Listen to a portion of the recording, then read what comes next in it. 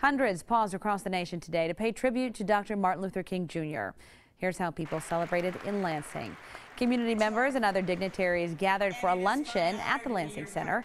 This is the 32nd year for that event. This year's theme, words spoken by Dr. King, quote, "We must learn to live together as brothers or perish together as fools." Senator Debbie Stabenow says his words still resonate today. He also said it's not about using your fist, it's about using your faith and working with others in a way to lift us up to higher power, higher values, and I hope that we'll all remember that. Civil rights activist Myrlie Evers-Williams gave the keynote address. She's the widow of slain civil rights activist Medgar Evers. Four-time Grammy award-winning singer and songwriter India Ari performed at the lunch.